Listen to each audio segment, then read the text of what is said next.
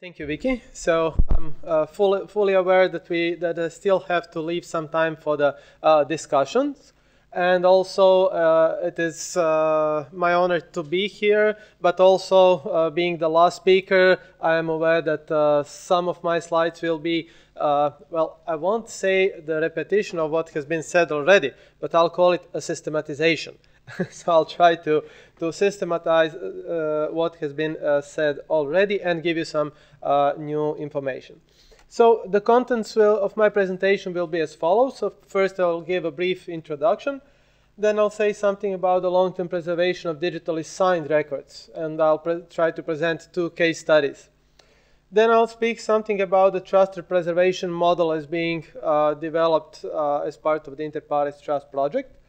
I'll say something about the blockchain standardization, since I flew in yesterday from the Brussels, where I have attended ISO meeting on the standardization of the blockchain. And then I'll briefly conclude at the end. So first of all, I would like to say that my presentation today will for most part of it be part of the thing that we are doing as a research at the global archival project called Inter Pares Trust.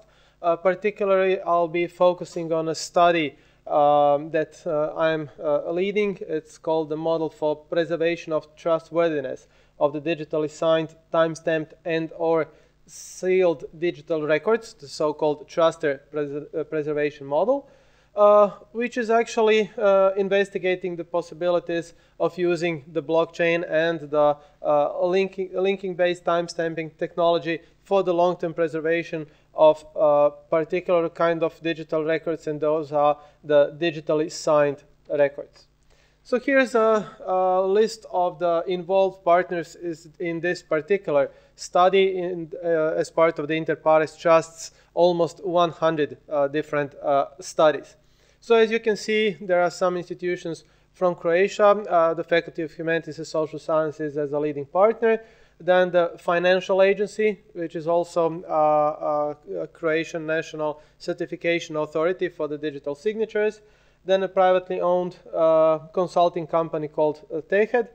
Of course, we have international partners in this research, and those are Enigio Time, Lars has been speaking earlier. We also cooperate with Natasha Kramchovsky from Moscow, from Russia, and with Vicky from University of British Columbia. So before I proceed with information about the project, I would like to ask ourselves how to preserve the trustworthiness of digital records with digital signatures, with digital timestamps, with certificates or seals applied to them. Why am I asking this question? Because I'm asking this because the digital certificates that are part of the digital signatures actually have an expiration period of 2 to 5 years. So if you have a digital signature of your own, it will be valid for 2 to 5 years because of the signing certificates. So how do you then preserve the digitally signed records for example, 70 years, and still keep the possibility of checking and validating the digital signatures that apply to them?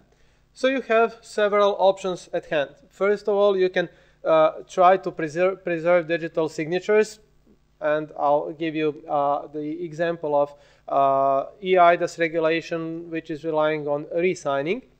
You can decide to eliminate the digital signatures or decide not to try to preserve them.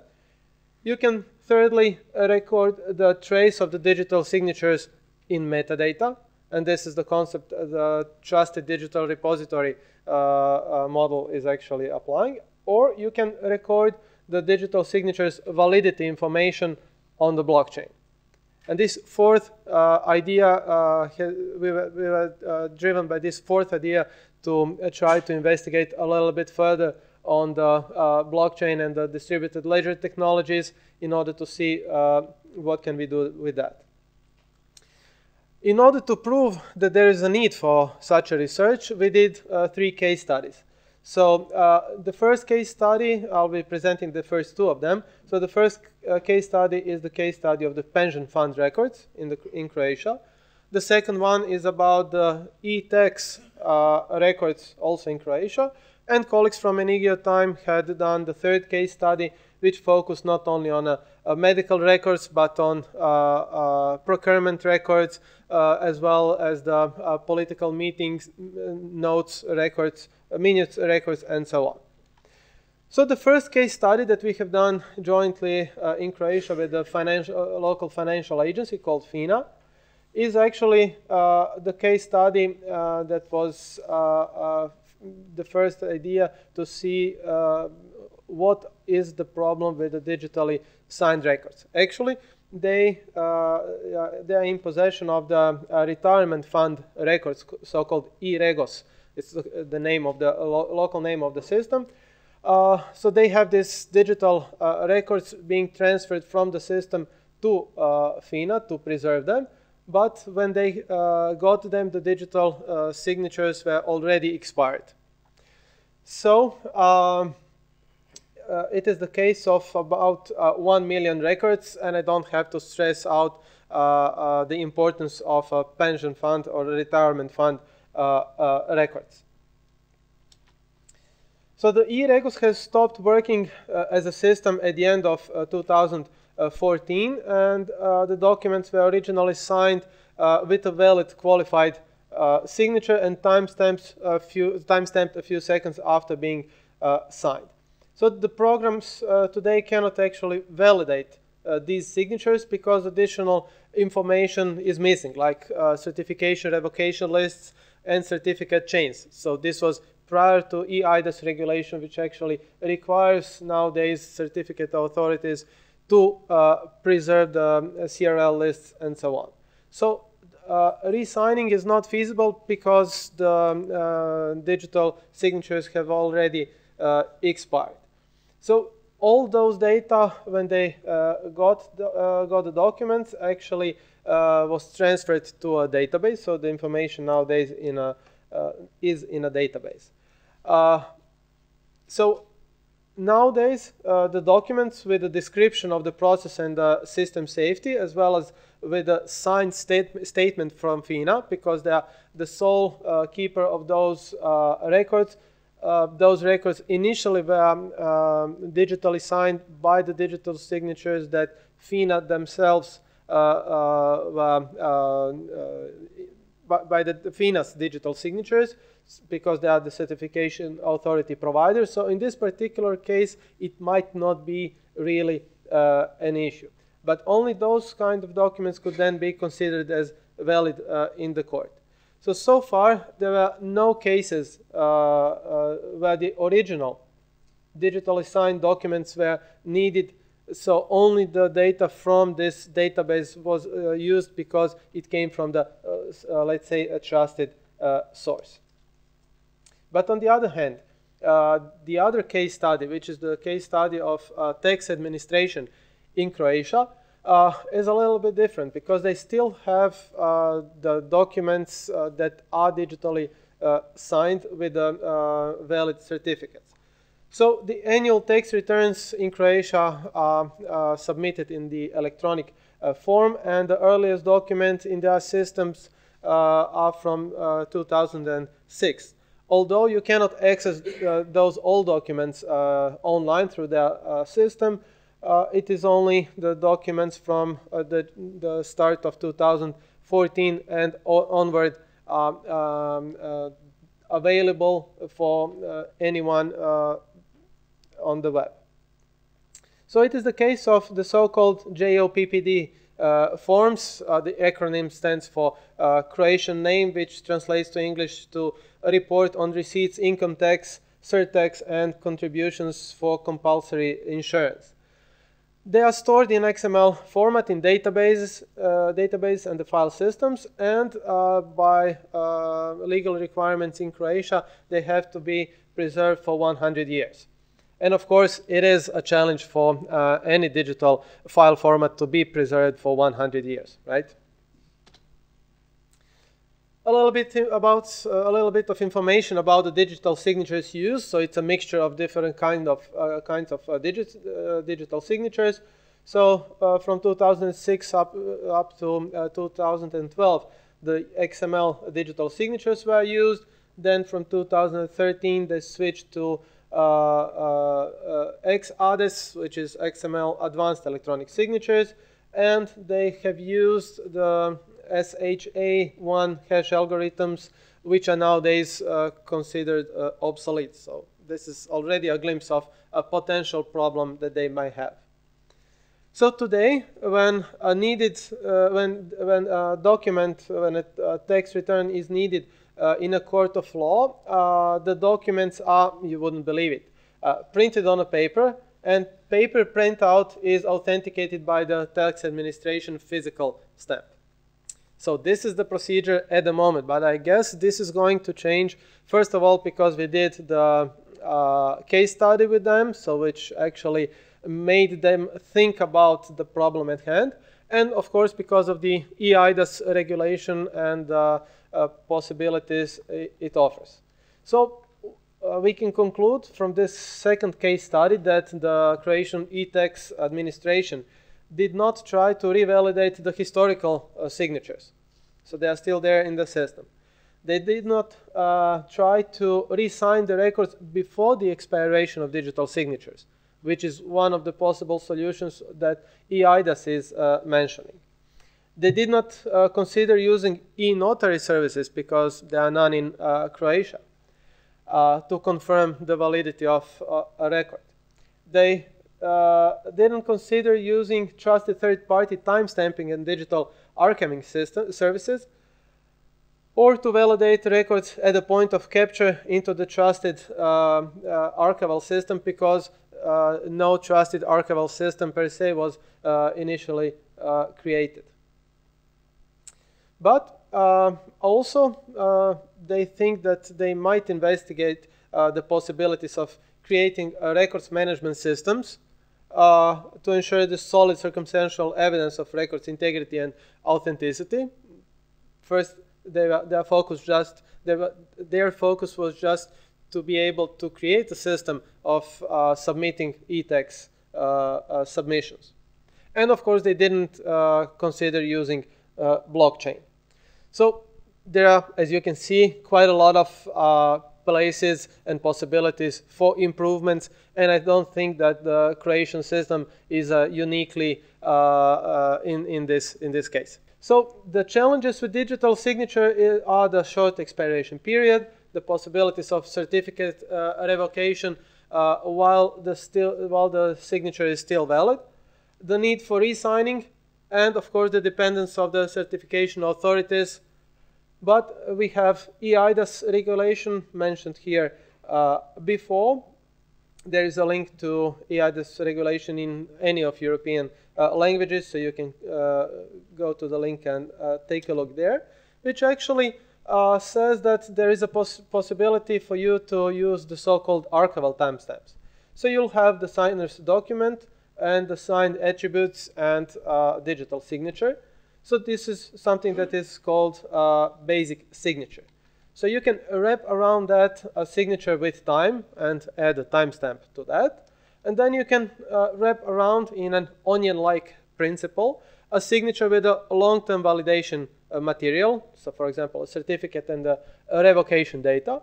And then you could apply and then reapply from time to time the so-called archival timestamps, which is actually a signature providing a long-term availability of and integrity of validation material.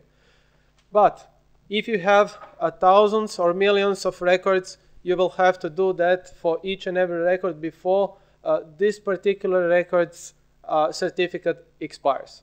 So it might be a challenge to do so. So the blockchain could be a solution to that, and a lot of concepts like hash, Merkle tree, distributed consensus you have already heard. So I'll just, as I said, try not to repeat, but to systematize what has been said. So there is a hash or a message digest, no matter how large an initial file is, 100 pages document or 1-page document, it would still be the same kind of hash shown at the bottom of this slide. So this could be in different length variations. So several or many hash values may be hashed together, thus forming a so-called Merkle tree. And what Kuldar was mentioned earlier, this would be what you are doing within your system. And then you could create a blockchain you could create a blockchain by chaining these top hashes together. So those blue circles down representing different documents, and yellow circles representing top hashes of a day, for example. Of course, the distributed consensus is what is driving the blockchain, and the ledgers that are actually the exact copies of each other are the strength of a blockchain, because you'll have to obtain a control over a qualified majority in order to try to run the blockchain on your own, but you still will not be able to go back and change the history. So this is a brief diagram of how the blockchain is actually created. So each and every hash of the previous block is included in the next block, and so on. You have heard a lot about it already. The important thing is that if you change one document that has been recorded, it'll end up with a calculation of a different hash, and that would mean actually that you would invalidate the whole next chain. So actually, as said before, the corrections, the changes are virtually impossible. You should write the new document, the new variation to the blockchain.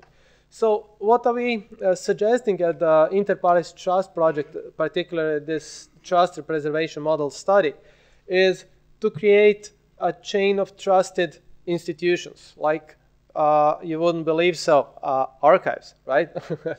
So we are the traditionally trusted institutions. Why not use that to our benefit? So we could actually establish archival institutions blockchain and allow either governmental institutions and private institutions to use it to obtain more security and everything that has been mentioned earlier as benefits of using blockchain. So the presumption would be a number of participating, possibly archival or banking institutions, and so I'll skip this. Okay, and I also want to share just briefly the information of the yesterday's ISO TC307 blockchain and distributed ledger technologies development meeting that I have attended in Brussels. So it was one of the first meetings, and the focus was just to give a brief overview of what is happening and what is going to be developed. You can see here different parts of future standard being developed. Of course, first and foremost, we'll focus on terminology, because we have to know about the concepts and have them defined before we proceed further on. And Vicky will lead this. My students and I will also participate in that, as of course a lot of other colleagues. So to conclude, in our opinion, the so-called trust chain that I have mentioned, that we are going to talk a little bit more about the upcoming In Future conference in Zagreb this November, could be used to help digital archives trying to long-term preserve the digitally signed records, to first and foremost confirm the integrity of a record being registered on a blockchain, to confirm that a record was either created or existing at a certain point of time, that is not before it was, not after it was timestamped and registered in the blockchain, Then, of course, by using the blockchain to confirm the sequence of records, because you know what was first and what was next. To support or enhance the non-repudiation of any record, because if it's recorded on a blockchain, then you could not say, no, I didn't sign that agreement. And also to improve the validation possibilities of digitally signed records during the long-term preservation, because you could enter the validity of digital signatures on the blockchain, and later on when it expires, and if the registered hash and compares to the calculated hash later on, and if the validity was registered on a blockchain, you could conclude that it is as if the digital signature is still valid. So this is one possibility instead of using the constant re-signing onion-like principle. So this is something that we think, but also we would like to hear from you. So thank you for your attention.